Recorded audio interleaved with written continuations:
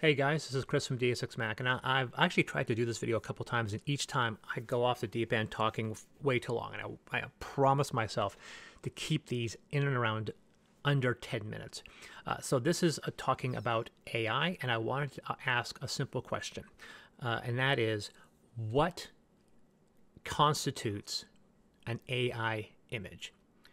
And this is related to anything that's generative.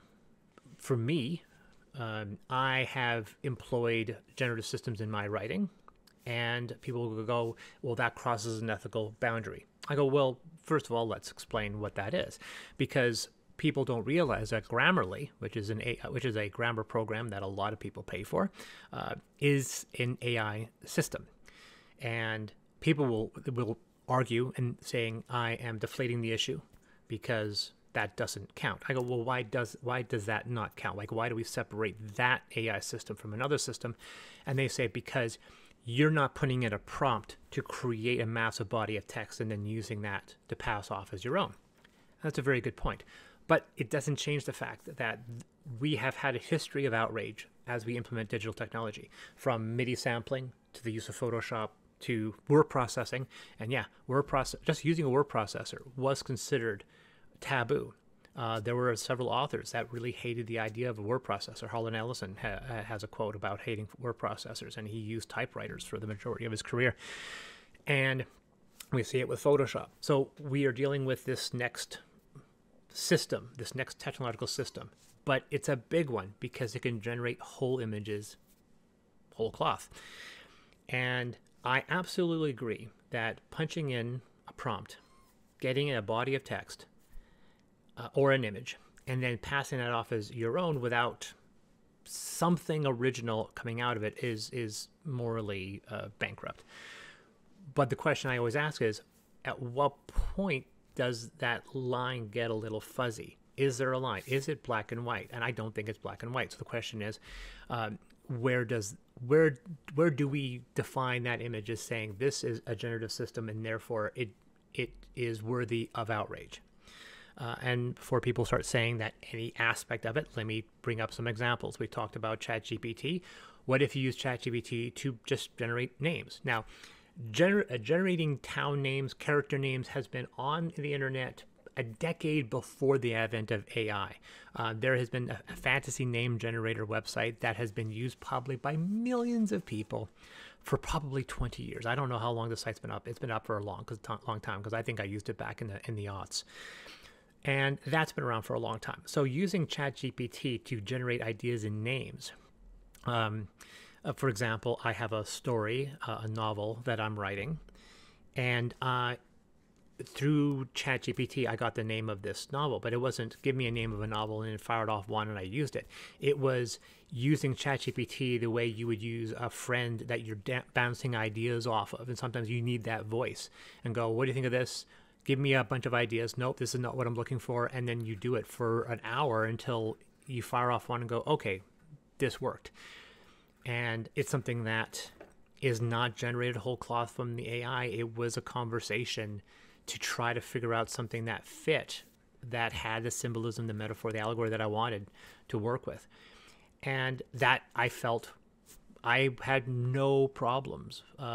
My conscience was clean. It was clear when using it in that fashion. There are a couple questions to ask about at what point does it cross an ethical boundary. And like I said, I have asked people in the industry where that line is, and some people will say it's all the way to this. The moment you use any form of generative system, you've crossed that ethical line, no matter to what extent. Some people will say, well, no, that's ignorant. There's a line over here. And when I ask them, they're surprised when I tell them that there is a debate on where that line is. And for people who are wondering why there is a debate, consider these questions. In Photoshop, there is a function that allows you to zoom out, and it extrapolates your image and fills in the rest. Now, using math, that expanded image is 20 or 30% now generative. The original image is, I'm going to assume that you're an artist, you've created this image. At this point, you can say that 20% of this image is generative, except the fact that it's the core crux of the idea. The image itself is yours. Maybe you made an image of a room and you go, the characters are too close. I'm just going to zoom it out an inch, pull it back a few feet from the perspective. Does that cross that ethical line? And I think a lot of people will say, well, of course not. That's you're still an artist who's created the image. You've used an AI just to zoom out a little bit, and that doesn't seem to have an issue. And I wouldn't necessarily have an issue with it as well. So here's something interesting. When I was younger and I was writing Amethyst was inspired by pre-existing artwork. And when I posted Amethyst as an online game, not an online game, but as an RPG online you can download, I asked permission of these artists to use their artwork, and all of them, except for one, said yes. And with obviously many of them being happy to have been asked. And when Amethyst went professional, I approached many of these same artists, and a few of them came on board. One of them, Nick Greenwood, has been the predominant voice of Amethyst ever since. And so the idea of taking inspiration from pre-existing artwork has always been something that has been part of my creative process. And so playing around with generative systems, it was one way of creating just visual ideas. And then using that as a way of communicating some of these ideas to Nick instead of using somebody else's art, something that was generated, and then having him take that as inspiration and moving on. The question is that crossing an ethical line, using AI in the process of communication? And you'd be surprised, some people will say yes. I think a lot of people will say, will no. When it comes down to it, most people will say that the ethical boundary comes in is when you employ a generative systems to supplant the creative process, basically as a way of saving money and preventing the hiring of creative artists.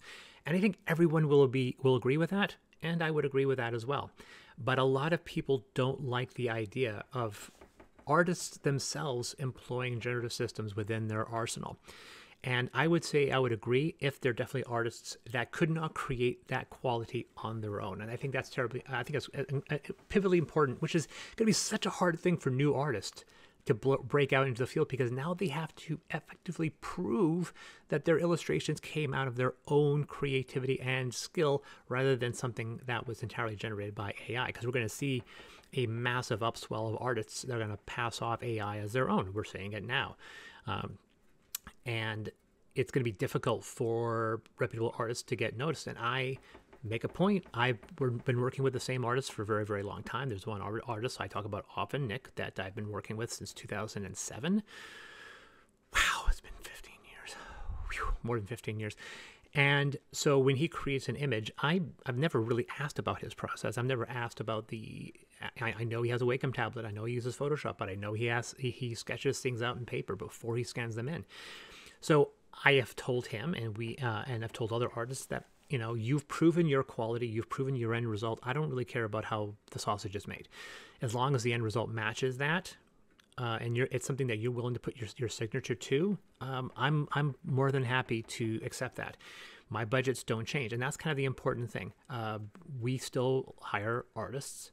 We still, in fact, the biggest issue has never been running out of money for our art budget. Amethyst Revelations has the highest budget for any book we've ever had for art. The economy has changed, so this is not the same money from 10 years ago. It's not the same money as now, but we have nearly a $10,000 art budget for Revelations. But our biggest problem, which we've encountered with both Ultramodern and Affinity, hasn't been a losing of money, but a losing of time. We generally just don't have time to create all the images. In fact, right now, Amethyst Revelations is almost 2 months behind schedule, and that's entirely because of waiting for artwork. And I don't really mind waiting because I like quality. And Nick and I have had this conversation about whether or not us using AI within our process has sped this process to create more illustrations and therefore be able to spend this money to create more artwork. And he has said yes, that having the use of AI within our process has sped along the process of creating more artwork. And so ultimately it ends up creating a faster machine. And so a lot of people are using AI to speed up a system rather than supplant artists. Does that cross an ethical line? Does that cross an ethical boundary? Using using AI as a way of speeding up communication, of conveying ideas, so there's less rejections of sketches. You can just get right to a point and not worry about it. How much you work on an image, does it become original? If you take a AI image and then you recreate that using your own skill to create something original, even though your inspiration was taking off of something that was AI generative, does that cross that ethical line? And this may come as a shock, but a lot of people are not in agreement to this. And what bothers me the most is when I attempt to ask people about these. I ask them, and someone says, we're not allowing AI artwork. I ask a question like, okay, what does that mean?